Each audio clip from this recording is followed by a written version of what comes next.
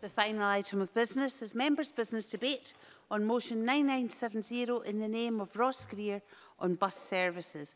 And this debate will be concluded without any questions being put. May I ask those who wish to speak in the debate to press the request to speak buttons. And I call on Ross Greer to open the debate for around 7 minutes, please. Thank you, Presiding Officer. After this afternoon, I'm glad to provide members with an opportunity to vent frustrations about something other than our colleagues in other parties. And I'm grateful to colleagues from Labour and from the SNP for supporting this motion and allowing it to reach the Chamber. Bus services may not quite be the high political theatrics of this afternoon's budget debate, but they are one of the biggest issues for hundreds of thousands of people in every last corner of this country. And they're exactly the kind of issue that our constituents expect us to get to grips with. Just yesterday, a UK-wide YouGov poll on what policies people considered the most progressive found that reducing bus fares was seen as the policy that would most help those on lower incomes rather than the wealthiest. And it's not hard to see why. Over half of low-income households do not have access to a car, while many of those who do still rely on public transport in some way. People with mobility issues, through either an impairment or age, rely on buses to go about their daily lives, as do children and young people travelling to school or college, university or work. And for those looking for work, a reliable and affordable bus route to their local job centre, far less local after the last round of closures, is often the only thing between them and benefit sanctions which force them into crisis. Over 400 million local bus journeys take place every year. That's over 3/4 of all public transport journeys. It's people going to work, to school, college, university, visiting friends and family, going to the shops, going to the pub, and just living their lives. Transport is central to all of our lives. It is a vital public service. Bus services, however, despite being the overwhelming majority of public transport journeys, are treated as anything but a public service across most of Scotland. They are instead run in the interests of private companies and their profit margins. As a result, we've seen bus services run for profit over people. So when times get tough, routes get cut, fares rise, and delays to pollution-reducing initiatives come. Now, I acknowledge, of course, that congestion is the single biggest issue for public transport, for bus services in Scotland. The Confederation of Public Transport, whose chair is here today, have made that point very clearly. But, of course, fare increases will not make that situation better. They will, in fact, make it worse. It doesn't have to be that way, though. Lothian Bus, here in Edinburgh, is a first-class example of a publicly run bus service run very much in the public interest. They are here as a minority, though. In Glasgow and the west of Scotland, McGill's buses have hiked fares for students by 50% this month by cutting their student day ticket. For a young person in Renfrew, a town without any rail links, for example, that's about £20 more every month just to get to college or university for a couple of days each week. And it's not the first time in recent years students have seen their fares go up with McGill's. One young woman hit by these changes got in touch with me. Living in a small town just outside of Glasgow, she has no other public transportation options than McGill's. She's seen the price of student day tickets increase substantially in the few years since she started studying, and she's struggling to stay on her course with the constant financial pressures. Over 5,000 people have signed a petition calling on McGill's to reinstate the student ticket. This petition was launched by local MSYP Josh Kennedy, who's done a fantastic job in raising the profile of this issue and winning much support across all political parties. Josh and I will be meeting with McGill's next week to discuss the impact this hike is having on local students, and I hope they'll begin to engage constructively with us towards an agreed solution. But it's not just McGill's, of course. Indeed, this motion was lodged before their most recent fare hikes have become an issue. We raised this issue as a result of the damaging changes announced by First Bus some weeks ago in and around Glasgow and the west of Scotland. Those changes include a 15% increase for adults and a 40% increase for under 16s. They come at a time where many people have not seen a proper pay rise for a decade and many benefits have been frozen. Now, thankfully, the decision to increase fares for unemployed people has been reversed for now due to public outcry and the cross-party work of Glasgow's elected representatives. It's hard to state what a disaster this could have been in combination with recent job centre closures and the nightmare of a welfare system built around draconian sanctions. The companies say that many of these fare rises are justified by restructuring to favour smartphone-based ticketing. But what impact will that have on those who can't afford a smartphone? As mentioned, low-income households are far more likely to rely on their local bus service. Where is the justice in having someone pay more for essential public transport because they cannot afford a smartphone? And there's a generational justice issue here as well. Less than half of those aged between 55 and 64 own a smartphone. And it's not just fare rises. Many routes have also been cut. The motion highlights the 4A route, which ran from Eaglesham in west of Scotland to Knightswood in Glasgow. That was changed by First Bus in 2016, leaving entire communities without services that were vital to many. A bus service run truly in the public interest would not leave communities stranded in pursuit of maximising profits. Over the last decade, 1/5 of all bus routes in Scotland have been cut, with Glasgow in the west hit particularly hard. Route cuts have hit residents in areas including Auchinairn, Dundalk, Bishopbriggs, Linwood and Paisley. Time and again, communities outside of central Glasgow and other cities are left cut off, or they face increased journey times as buses become more infrequent and more expensive. And passengers aren't the only one who lose out when profit is the overriding motivation. In Aberdeen, first bus drivers have had to resort to industrial action over an assault on their pay and conditions. They've described these changes as Victorian, changes that would see them on the road for up to 10 hours a day and no longer paid for their breaks. They certainly have the Green solidarity. In East Lothian, First Bus decided to cut all of their routes. Luckily, however, the public sector stepped in and took over. East Coast Buses, a subsidiary of publicly owned Lothian Bus, now run those routes. That's another example of the public sector picking up the pieces where the private sector has failed. MSPs will have received a briefing from McGill's, which does read more like a stream of consciousness than a policy paper, but it accuses us here of demonising profits. And for once, I do not totally disagree with McGill's. Private profit should have no place in an essential service like public transport. The only priorities should be providing an affordable, accessible and environmentally sustainable service for our communities. Right now, we have a patchwork of private and public bus provision across Scotland, along with plenty of public subsidies for private firms. This has created a lottery for communities, with some cities benefiting far more from flat fares, for example, for all journeys, and some rural areas being better connected than others who are left nearly entirely isolated. We need to ensure that public options are available across Scotland so that everyone can enjoy high-quality services.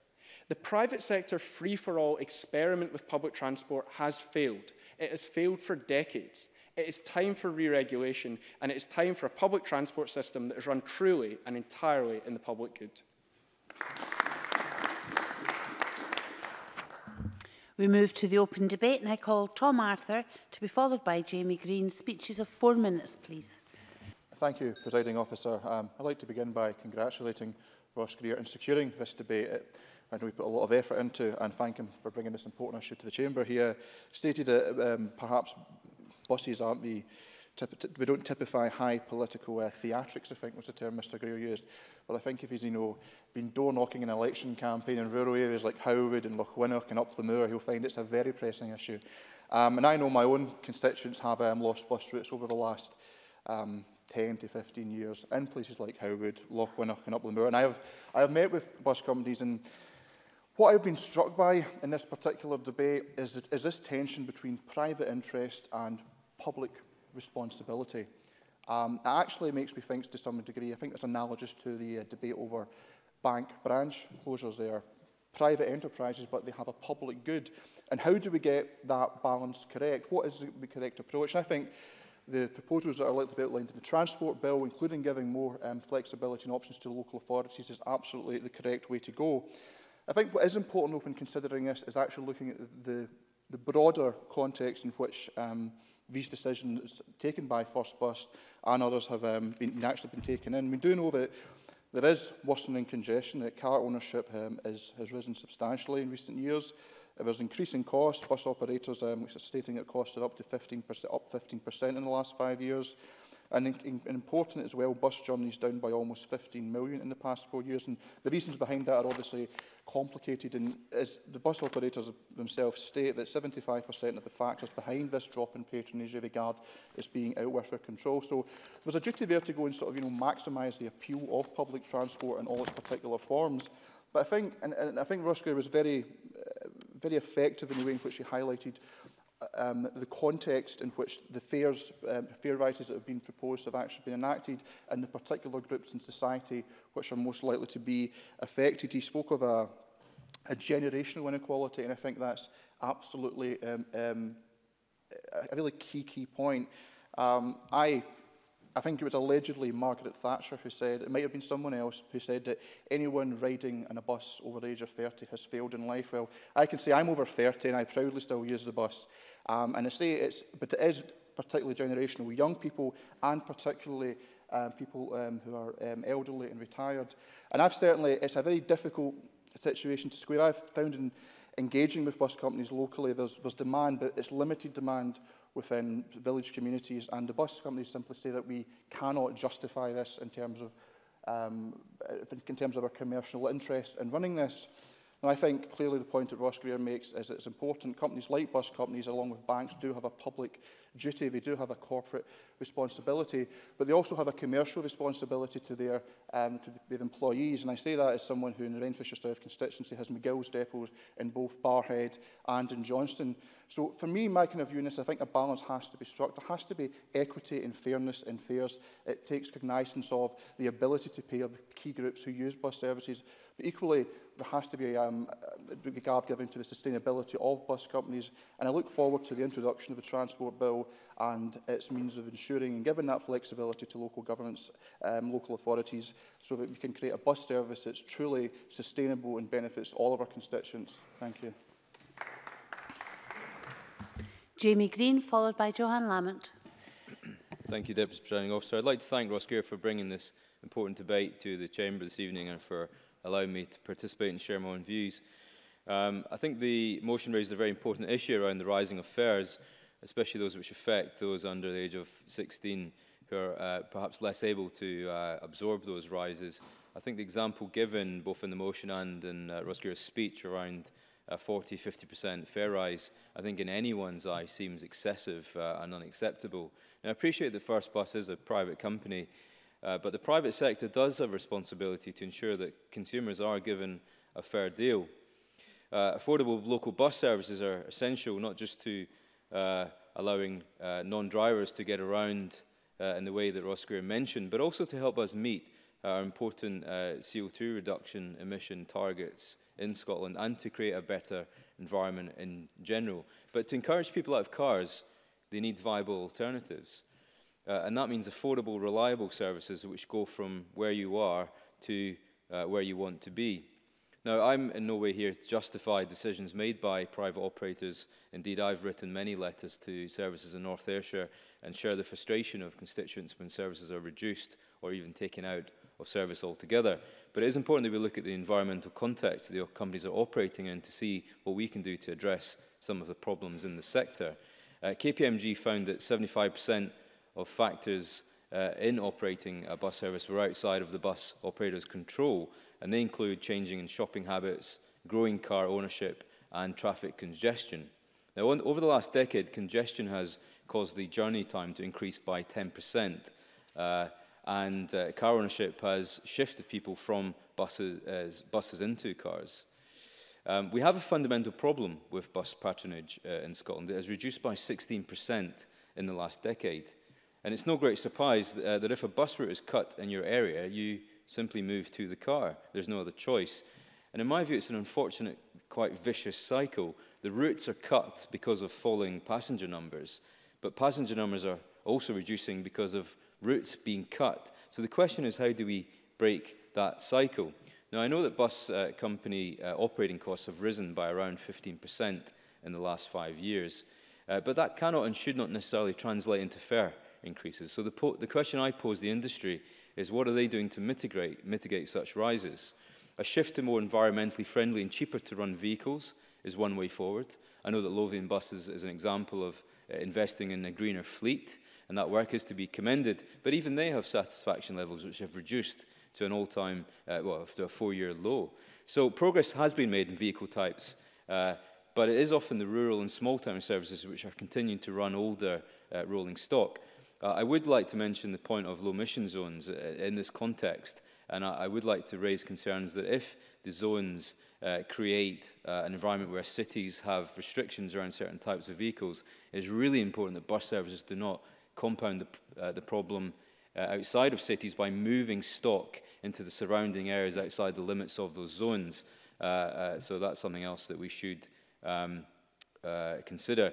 I think there is a fundamental and perhaps an ideological debate over whether bus services should be nationalised or further regulated or subsidised or indeed publicly funded. And I think that's probably a debate we don't have time for in the short space today, but it is a debate that should be had. I do welcome proposals, or what I think will be proposals in the Transport Bill, that may look at issues around giving local authorities more freedom to operate models which work best for their communities. And that's certainly a proposal that we'll look very carefully at and sympathetically at as well. And also we have been calling for a long time to improve community bus services. So I will work with members from across the chamber on any sensible proposals that seek to improve bus services, and I look forward to being part of the ongoing debate on this very issue. Thank you. Joanne Lamont, followed by John Finney. Thank you very much, Deputy Presiding Officer. And can I add my congratulations to Ross Greer, both on his motion and on his speech about, again, something I think I recognise across the chamber is a very important issue. I was very struck when First Bus Glasgow announced its price increases for its fares at the seasonal beginning of the new year, at the reaction of people across the communities that I represent. The 10% discount for, or rise rather, for people who were unemployed, the 40% increase for young people at school, and a number of other changes. And those in themselves caused a great fuss, but behind that began to emerge a picture that we know, and it's about how much buses matter to people. It was flagged up to me as a consequence of raising this question of bus fares, not just people's anger about those fare changes, but the fact that very many people who are unemployed were not even aware about the discount for job seekers, that because of the way in which, and the Minister can correct me if I'm wrong on this, but the way in which the concession travel scheme operates, there is a perverse incentive for bus operators to keep the single bus fare high, and I think that is something that would be worth looking at. The EIS contacted me because they're having a campaign around child poverty to highlight their concerns with what they call text poverty. That is the inability to benefit from a reduction in fares if you use your phone by the very people who would benefit most from that reduction, which is utterly ironic and unacceptable. And while I can understand why bus operators might want to move to these systems which are seen as more efficient, they cannot use the price structure of fares in a way that disadvantages the poorest most. That must surely be unacceptable. And I would ask the Minister in his summing up to confirm what meetings he has had with First Bus Glasgow to raise these concerns about what I think a lot of people thought were very simply unacceptable decisions. And of course, on the point that was made by the last speaker about whether public money should be used in terms of bus service, of course, the public money is already there. But the problem is there's very little or no accountability for that money, and I think it's entirely reasonable that that question is pursued. As has already been said, buses matter.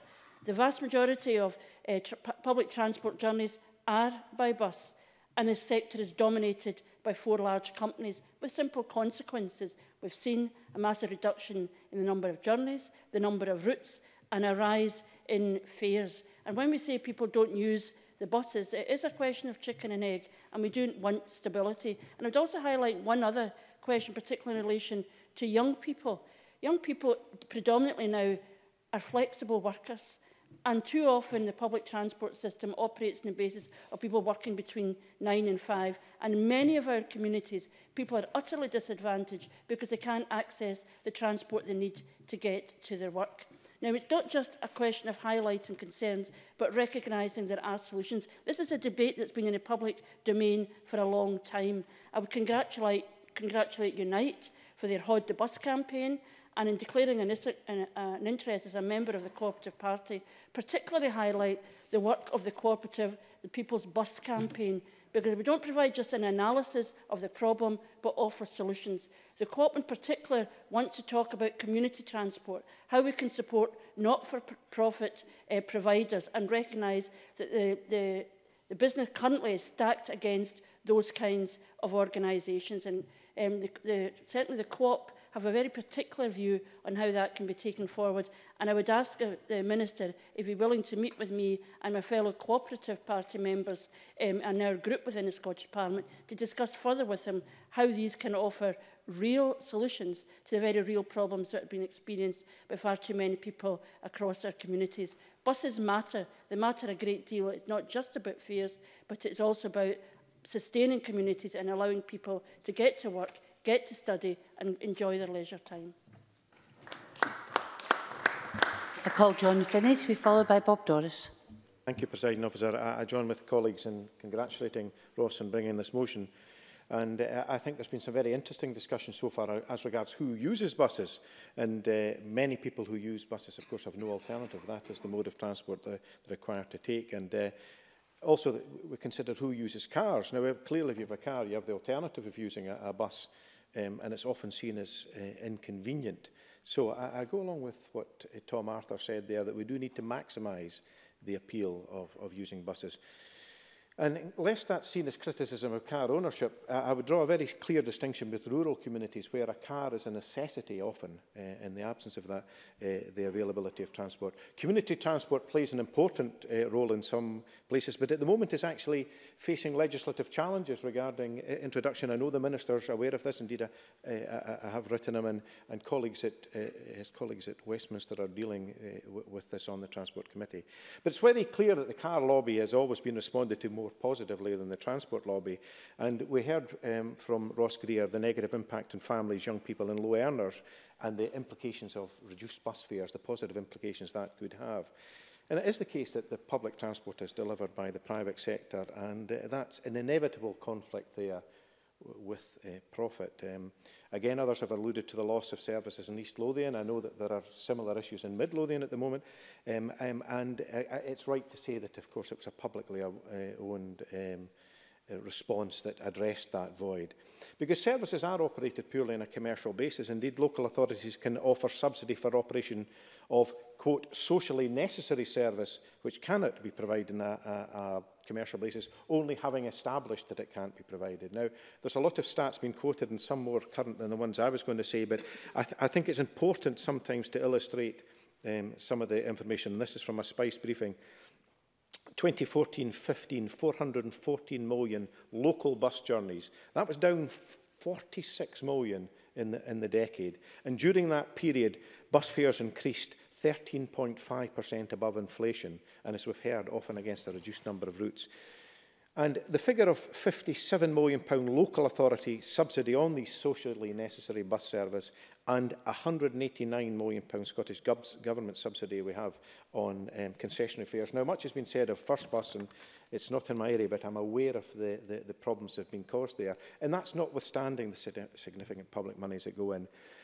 I think issues about congestion have been alluded to. Bus gates, people in my own area, Inverness, frustrated about the efficiency of the service, but they all want to go and drive their motor vehicles into the town centre and be positively encouraged to do so by Highland Council. So I think we have to make sure that it's practical to have buses run.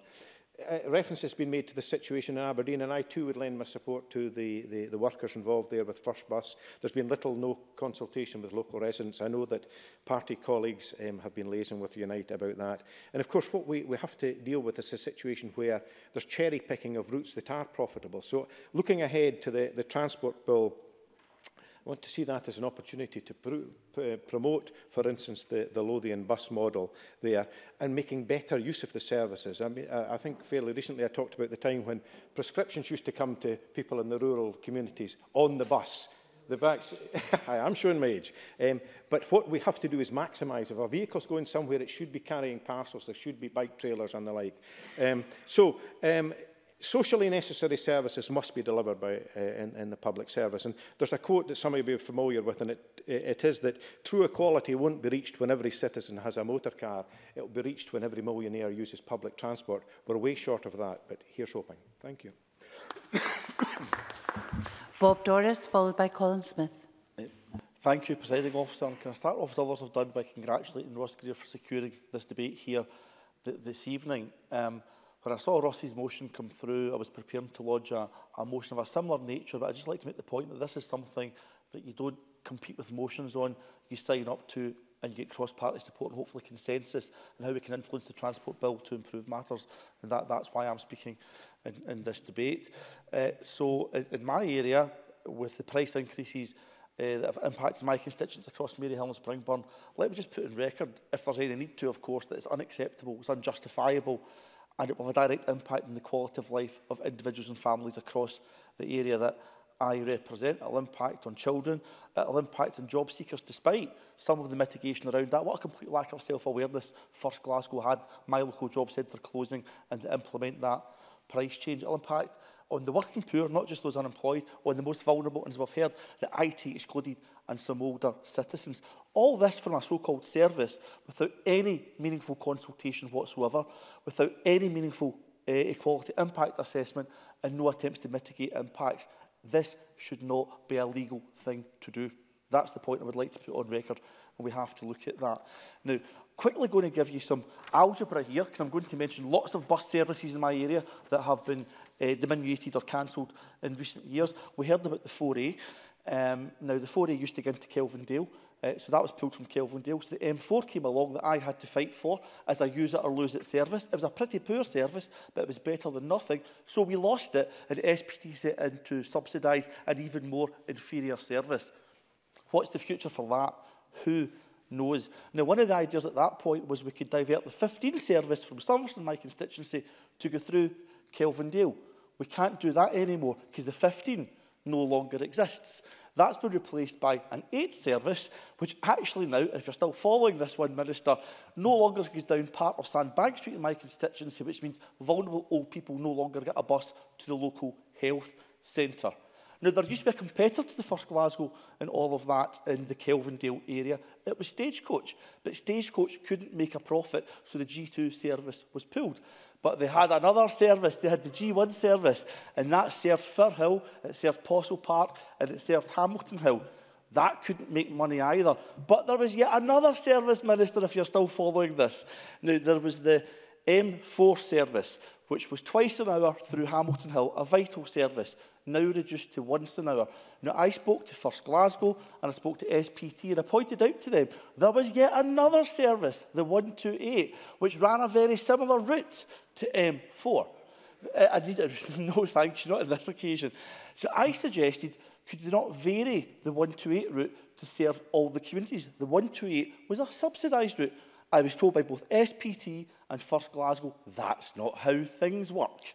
So if ever there was justification for some kind of integrated public bus service, franchise perhaps, because this is not efficient by any means of the imagination, we can run an improved service at a cheaper cost and with lower fares. So let's look at franchising. Let's look how we go about that. And when you franchise, you can put in some form of price controls as well. So we got there in the end. And I would note that, for example, there's capping of rail increases, so it can be done.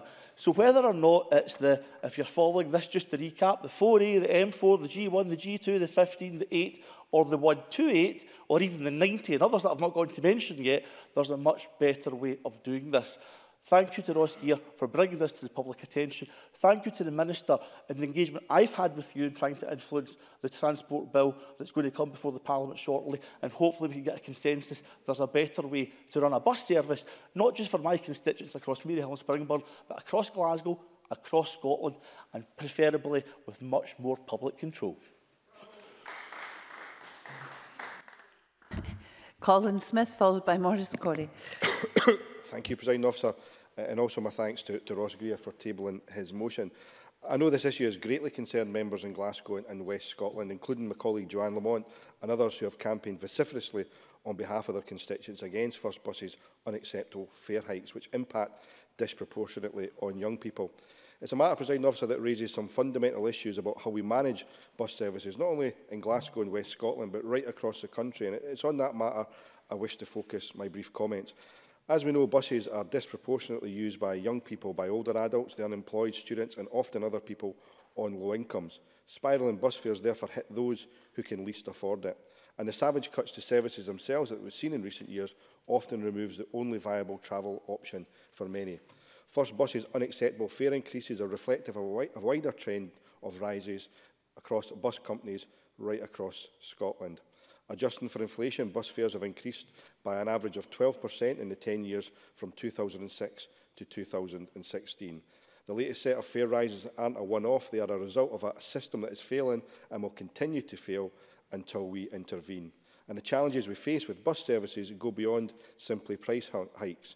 There are growing problems with the regularity and availability of buses, including services often being removed by private bus companies with little warning and no consultation. Services across Scotland have been steadily diminished over recent years, with the vehicle kilometres covered by local bus services decreasing by 17% from 2007 to 2016. With fares rising and services contracting, it's no surprise that bus use is plummeting.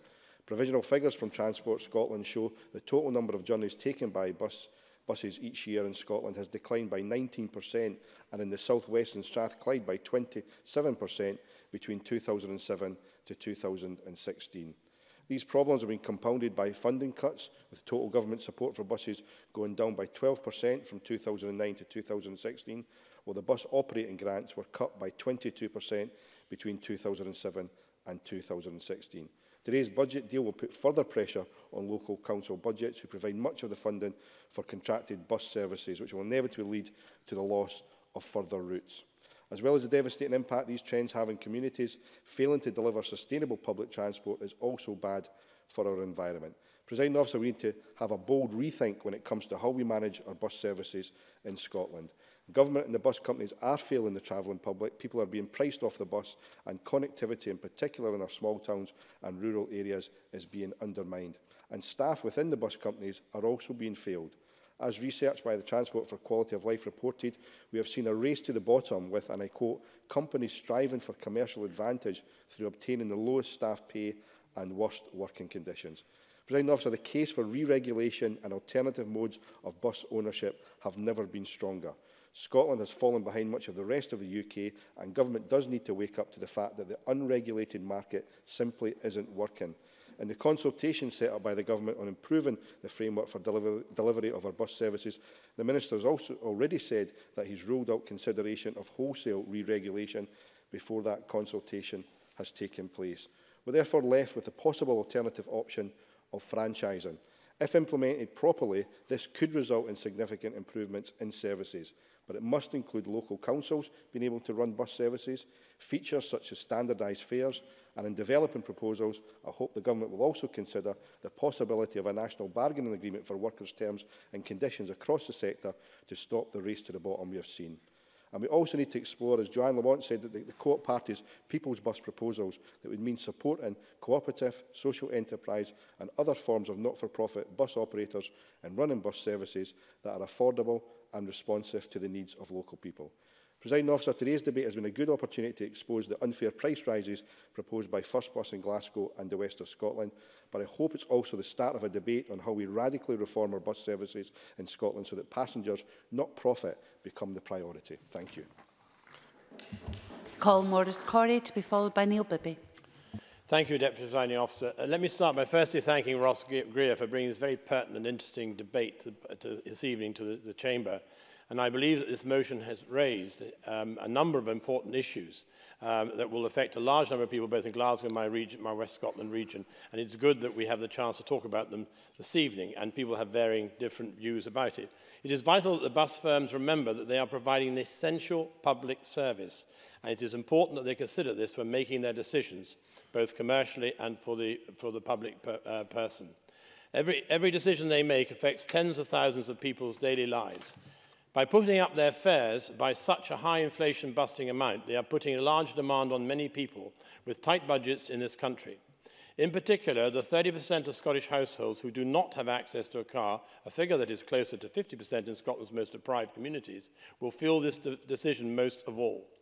And the evidence that does point towards people being forced off buses due to fare increases.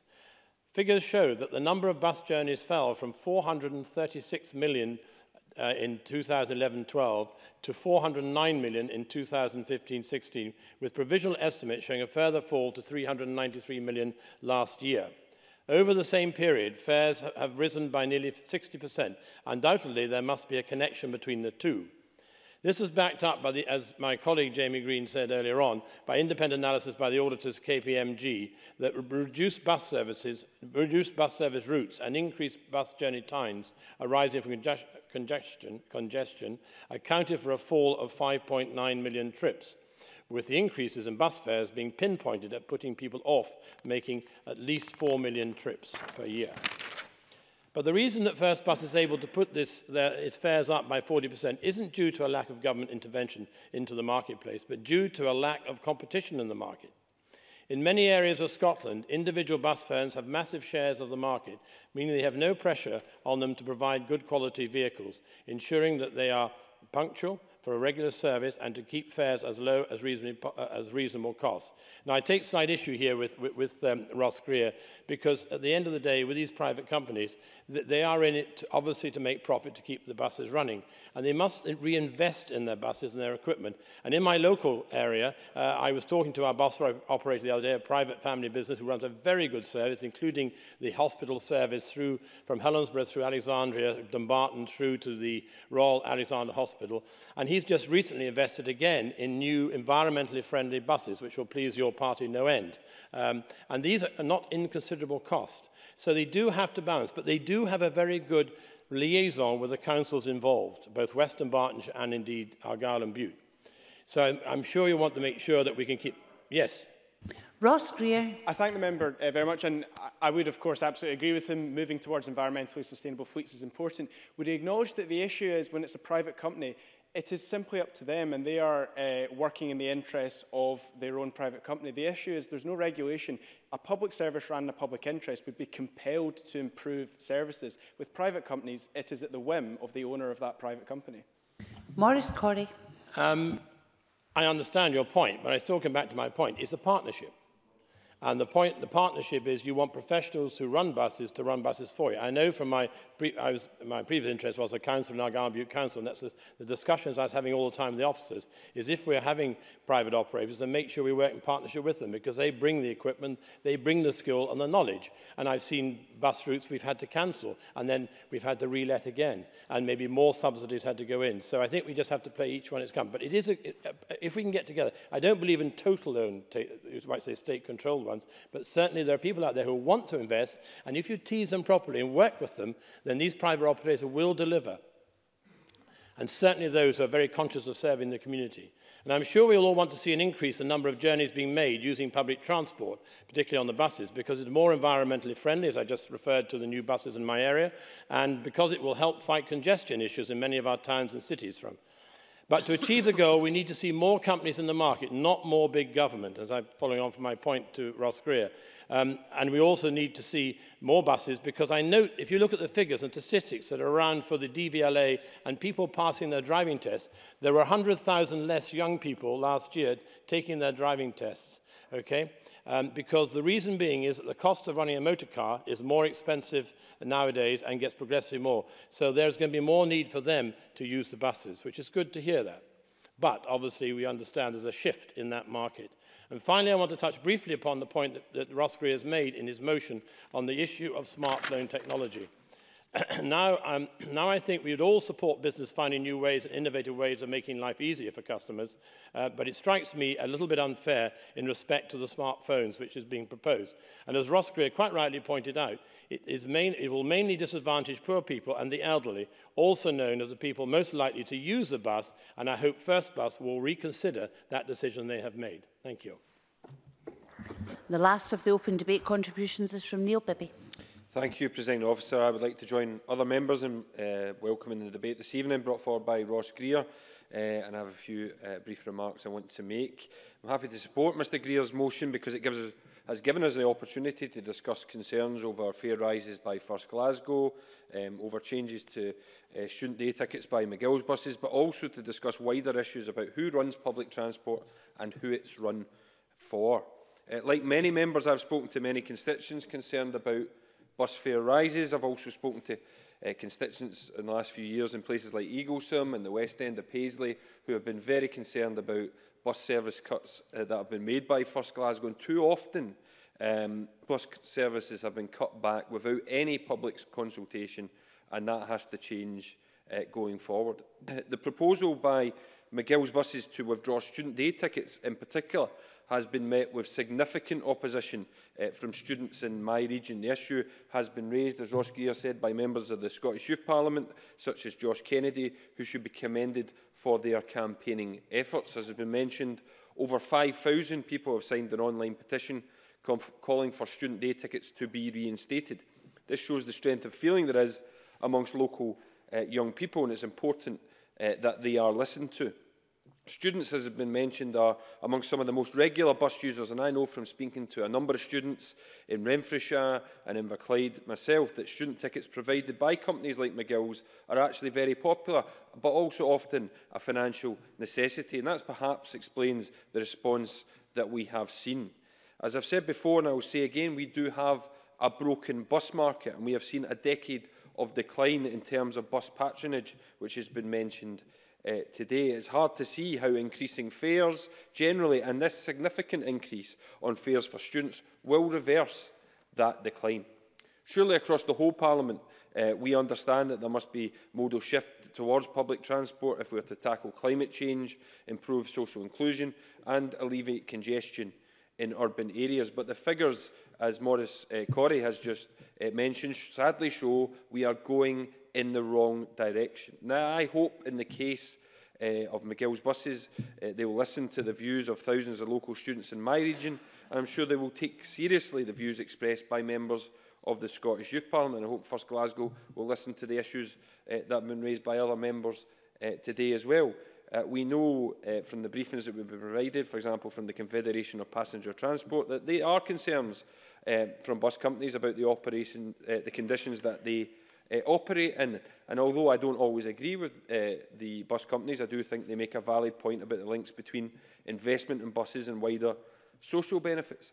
But clearly, if we can't get a rethink from McGill's buses on the issue of student day tickets, and if we can't get a rethink from First Glasgow on the issues that have been presented to them, it surely provides further evidence that the status quo is not an option.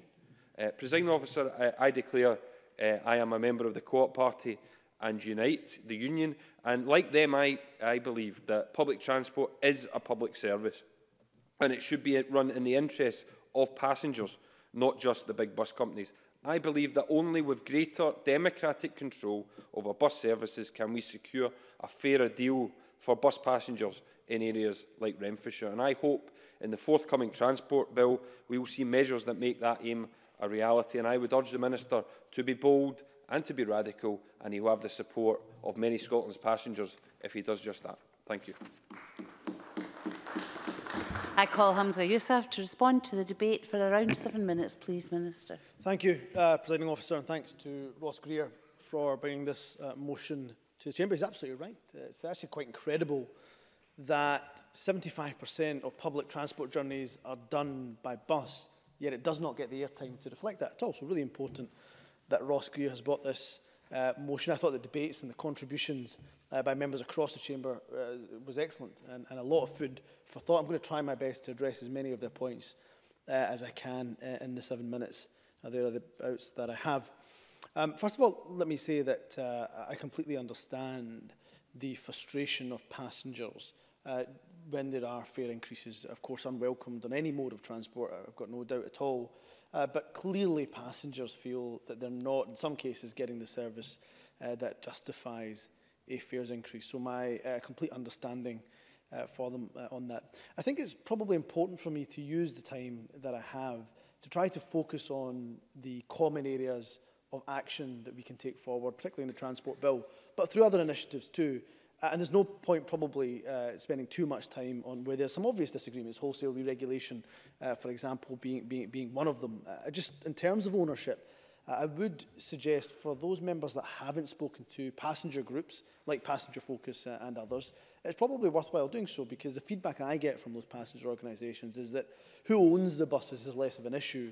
But what is an issue for passengers tends to be, for example, the reliability, the affordability, and so on and so forth. Now, of course, I know some members will say that there's an inevitable link between the two, but I will just make the point, before I give way to John Finney, that it's worth noting that in between 1960 and indeed 1974, when the buses were, of course, regulated, that was the period of the steepest decline that we've seen. So this is not a decade of decline, as was mentioned by one member. Actually, this is decades of decline, for which every single one of us that have been in power or in governments has some responsibility over. But of course, I give way to John Finney. John Finney. Thank you, President Officer. I'm very grateful for the Minister giving way. I readily accept that passengers want a good service and ownership becomes a secondary issue. But if there's problems, there is a line of accountability with public ownership that doesn't exist if there's a profit motive. Hamza Yousaf. While I accept that, and I'll come to the point of more public and democratic accountability in our bus services. Neil Bibby made the point that he doesn't believe the status quo is working. I would agree with his assessment on that, and that's why I want to come to some of the measures that we are taking forward in the transport bill. But before I do, let me also reiterate the point that I thought members articulated well here, that in many of our urban conurbations in particular, congestion is clearly an issue. Now, local authorities have some powers, of course, over tackling congestion, and I know there's some excellent work being done in some of our cities to look to try to tackle that. One example would be the recently announced Glasgow Connectivity Commission, headed by David Begg, which I think will be who will be known to many members across here, somebody I respect greatly, who will be chairing that to look at the challenges facing transport, but particularly with a focus on congestion, how to tackle congestion. Now, yes, of course I can. Bob Doris. Thank you. My constituents wouldn't forgive. I didn't point out one of the things they're doing in Glasgow to deal with congestion is having less bus stops, which means there's less places to get off, and it's actually impacting on the quality of service for lots of my constituents. So there's contradictions there in some of these public policy things that happen at a local level. If I didn't raise that, my constituents wouldn't forgive me. Hamza Yousaf. Pleased he has received the forgiveness of his constituents, and he's right to have raised that issue. It's one that he should raise, of course, with Glasgow, but I believe that's the whole purpose of the Connectivity Commission, is to look at local policies that might affect transport in a connected way, in an integrated way. Back to Neil Bibby's point about the status quo not working and asking us to be bold and to be radical. I believe that the measures that we're consulting on and have consulted on that will be for inclusion within the transport bill are indeed bold, are indeed radical, and of course are a shift from the status quo. And I, of course, look forward to members scrutinising those in great detail and coming back to us with their suggestions and potential amendments on that bill. But we are looking at things like, for example, partnership working, enhanced partnership working, which I know is something that, for example, SPT with the Strathclyde Bus Alliance concept, Glasgow City Council and others are very, very interested in doing. Of course, it brings forward and consults on measures such as local franchising, which has been mentioned by some members. Again, this is because local authorities ask us very much for those powers. And something we're also doing is looking to do or hope to do is to remove the legal dubiety that exists around whether or not you can have municipally or council-owned bus companies. There's some legal dubiety around that, and we intend to remove that, to give local authorities the option to do so. I thought Joanne Lamont made a very good point in respect to fares and often the public not knowing what the fare structure is, and she also mentioned the disincentive or reverse incentive, I think as she called it, around single fares, and that's why we've also consulted on open data effectively forcing bus operators to be more open, more transparent with the fare structures. Of course I will. Johan Lamont. This is the point that's been raised with me, so you could clarify for me that the way in which the concessionary scheme is calculated is as a percentage of the single bus fare. If that is the case, it creates an incentive for the company to maintain that price at a higher level. If that is true, that is something within your gift right now to change, and I wonder what your comments are on that. Hamza Yousaf. And we are in active discussions with CPT about the concessionary fare reimbursement, because it is a point that she raises, but it's a point that other people have raised with me too, and I'm more than happy to keep it updated on that. Clearly, when we talk about concessionary travel, for which we've had a consultation on recently, which she may or may not have contributed to, that she'll know that we have to get agreement with the bus company. So there is some give and some take. But certainly this issue around the single fare is one that has been raised with me. If he doesn't mind, can I just make some progress? Because I do want to talk about some of the other measures in the transport bill and other measures we're taking forward. I thought one that Jamie Green, just on cue, mentioned that I thought was worth reiterating here was our emission reduction in emissions agenda that we have, and introducing low emission zones. For me, buses are very much part of the solution, not part of the problem. So therefore, if we can reduce private car ownership going into our city centres, where the first 4 low emission zones will be, then I think we're on to a winner more certainly. And if Jamie Green wants, I'm happy to give way. Jamie Green. I do thank the Minister. How would the Minister respond to suggestions, and perhaps anecdotal suggestions, that if there are substantive changes to the pricing structure for concessionary travel and the subsidy given to bus companies, that their reaction to that would be simply to reduce and cut services. Hamza Yousaf. It shouldn't be, because concessionary travel reimbursement is based on the premise of being no worse off. So we negotiate with CPT on the basis of being no worse or no better off. So therefore that should never be a justification for that. But it does bring me to a good point about local democratic engagement, and some members have made the point that they feel bus services are cut and there's not been adequate engagement with the local community. What I would say is, of course, we expect bus operators to have that engagement, but of course our proposals in the Transport Bill will absolutely ensure that passengers are at the very heart of bus service delivery. So I accept that that is absolutely feeling of some people in some communities, and of course bringing forward the Transport Bill with the bus element to it, I should hopefully be able to put some of that democratic accountability at the heart of it. What I would also say is that one size clearly doesn't fit all. So I think all of us would recognise where there's some unacceptable practices by bus operators.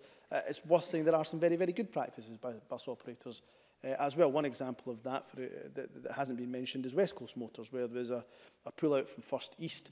West Coast Motors, a private company who are now rebranded in that part of the world as Borders Buses, is an example of a commercial market working very, very well, as I say. So not necessarily, what I'm getting at, I suppose, is that one size doesn't necessarily fit all.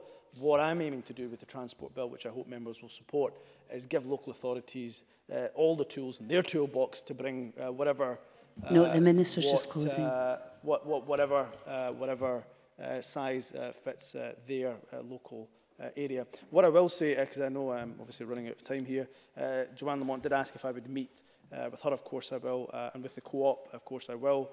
She asked me when I'd met First Bus. I don't remember the exact date, but it was around about 2 weeks ago, but I'm happy to provide her with that information. I think I tweeted about that meeting, in fact, actually, as well, and I did mention the fare rises, and of course they told me that they'd reversed their job seeker rise, but they understood robustly my concerns around that. Of course, I've met recently, last week, Unite the Union in Jackson Culnane on their Hod the Bus campaign, and I'm more than happy to meet members about their issues regarding the bus sector. So I think on that note I will close. I look forward to members' contributions towards the Transport Bill, and I hope that we can build a bus service that is fit not just for the people and communities of Scotland for now, but future-proof it so that there's adequate bus services for communities right into the future. Thank you. Thank you, Minister. Can I just say to members by way of explanation, the standing orders dictate how long a members' debate should last unless we extend it beyond that for a maximum of half an hour. And we were getting near to the point where I would have had to extend for the space of 30 seconds or something. So that concludes the debate and the meeting is closed.